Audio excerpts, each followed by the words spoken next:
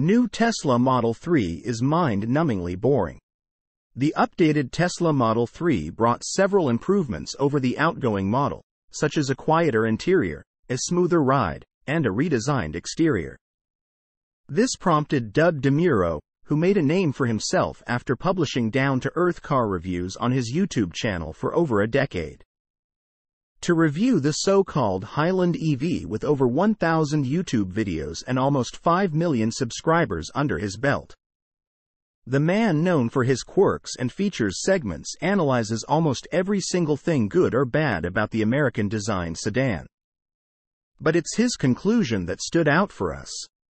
Tesla's cheapest car reviewed by car-loving YouTuber.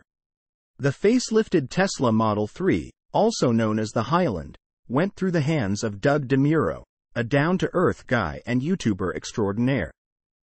The man has published over 1,000 videos on his YouTube channel over the last decade or so and has almost 5 million subscribers. He's also a huge car nerd, which is why his video of the Model 3 caught our attention.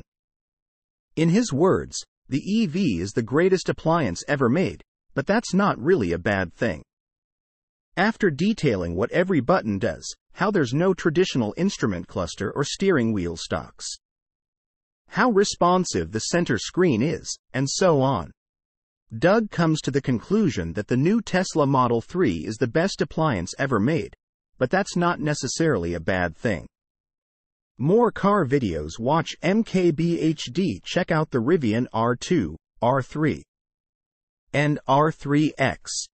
With CEO R.J. Scaring 2024 Kia EV9 ownership review.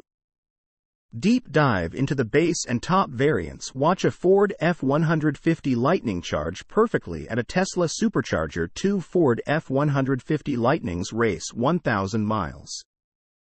Tesla supercharger versus Electrify America. Tesla's most affordable car on sale is mind-numbingly boring to look at, to drive. But that's okay, even from a car enthusiast's perspective, because it is very, very, very, very good at doing what it is supposed to do, which is just point A to point B without complaint, making life easier, DeMuro said toward the end of his video. As for the Highland name, Doug mentioned that Tesla representatives said in an email that they had no idea where the name came from, and that it is not used in any promotional material or even internal documents. However, the moniker appeared several times on all sorts of parts labels, and there were references to it in the file names used in the official parts catalog. It was always an internal code name and not necessarily something meant to be used for marketing purposes. In any case, go ahead and watch the video. Source: reposted and summarized from Iulian Dnistran at insideevs.